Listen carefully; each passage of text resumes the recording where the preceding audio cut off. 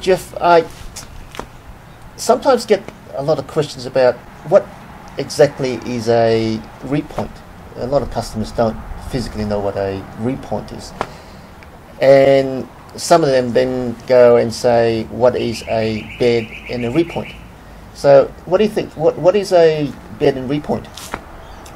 Well, to me, a bed and repoint is when you remove the existing ridging, take out the bedding, clean it off. So we clean the edges off, take as much of this off as possible, because we don't really want to replace all the ridge capping, although if the customer wants to, we can give him new ridge capping. And then we virtually start again. We start again, And why would you do a full rebed and a repoint as opposed to just a repoint? Well, that's generally it's to do with the bedding, that the existing bedding's deteriorated to a point that you'll see it on your roof if you've got one, that it's starting to crack down, it's crumbling. Yes. And that's just going to let water in for your ridge. So yeah, that's why we need to put a bed and repoint.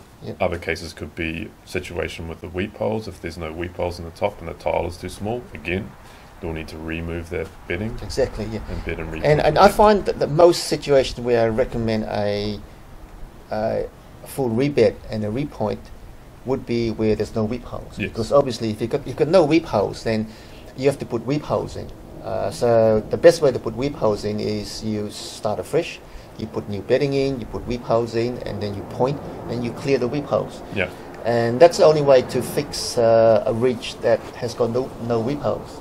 Yeah. What are some common problems when it comes to the installation of the bedding and the pointing? I think I see some areas where roofers put a lot of cement in their bedding. Cool. And as a result, it's just so hard, and the bedding's not supposed to be 1 part cement, 1 part sand. It's roughly about 3 to 4 parts sand and 1 part cement. I've definitely come across that issue, and that's so bad that you end up having to break. If you're going to remove it, you have to break the tile. Yeah, you got to smash the whole roof. Yeah, and there's no need for it, because the only purpose for the bedding is to hold the ridge up, and then you are supposed to wait till the bedding dries up sufficiently so that it's set and it's actually holding the ridge up.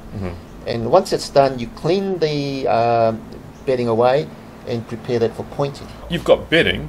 Why do we need to put pointing on it? Bedding's kind of holding it all up and together. Why do we need pointing? Pointing. The cement. Don't forget your bedding is only sand cement. Right. It's not waterproof. It's not waterproof, but not only that, it cracks. Okay.